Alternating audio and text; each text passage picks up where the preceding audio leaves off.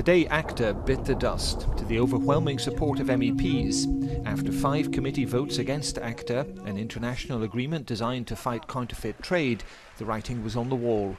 The devil is in the lack of detail. A vague text is dangerous, and we cannot guarantee that civil liberties will be robustly protected by the treaty provisions.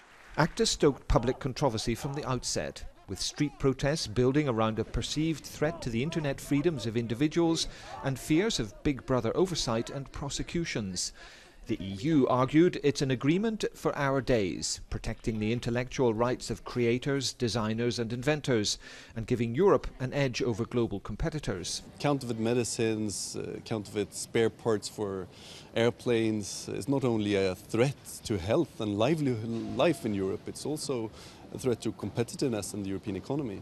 And to combat those things, we actually need international cooperation. The European Commission fought in vain to give time to the European Court of Justice to reach a ruling on whether ACTA breaches EU law.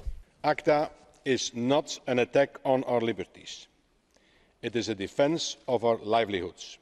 What is legal today in the European Union will remain legal once ACTA is ratified. But MEPs didn't want to wait. It was a victory that had one civil society opponent close to tears. It means that the EU policymaker cannot ignore anymore the voice of citizens.